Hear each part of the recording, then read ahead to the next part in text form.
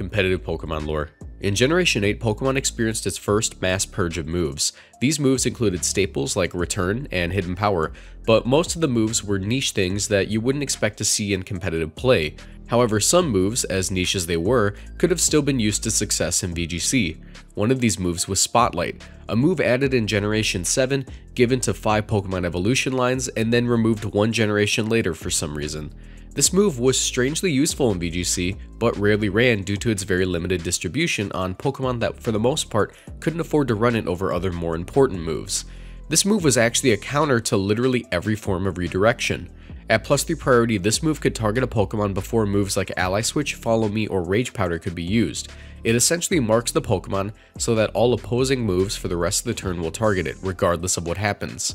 This means that the move could be used to secure KOs on a Pokemon despite redirection abilities like Storm Drain or Lightning Rod.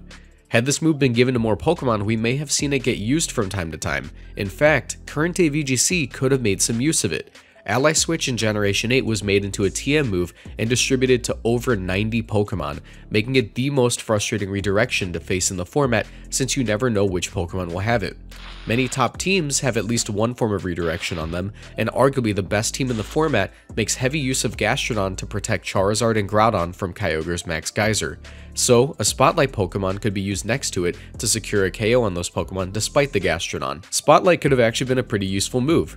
Unfortunately, this isn't possible in today's metagame due to the absence of the move, but we can only hope it makes a return in future generations of the game on a wider variety of Pokemon. If you learned anything new, be sure to subscribe to my channel because I make tons of VGC content, and check out my Twitch channel to watch me battle live.